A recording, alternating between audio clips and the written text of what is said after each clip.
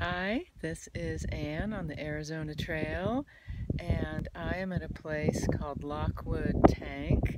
There are corrals here, so horse corrals, and this is still on the Babbitt Ranches. I'll be leaving the Babbitt Ranches in about 2 miles and crossing a boundary into the Kaibab National Forest. Here's a pretty yucky looking tank. I'm not sure if that's used for cattle or stock. This round metal one right there is where I got water. So I opened it up. I had instructions from data from the Arizona Trail, and I opened it up and there was a float inside, and you push down on the float, which activates water flowing in through a pipe into the tank. So I actually could just put my little vessel under the flow of water and get some fairly clear flowing water. I still filtered it, so I filtered some and I also treated some chemically. I usually do half and half because the chemical treatment is faster, but the filtered water tastes better. So I kind of compromise, and I do a little of both.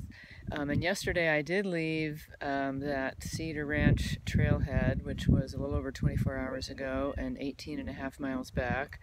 I left with 5 liters of water, and I still even had a little bit left. It's a little windy here, so it's really windy here.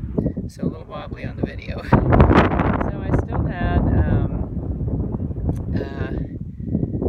maybe a liter of water or less, half a liter left when I got here. So I'm leaving here with about 2 liters, plus I drank a bunch, and I'm 7 liters from my next water source, which is, 7 miles. I'm 7 miles from my next water source, which is also where I'm going to camp.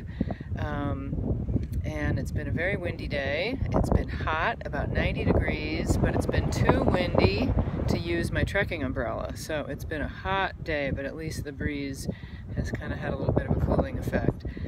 So my water strategy yesterday worked out, and this water source turned out to be a pretty decent one as far as stock tanks go.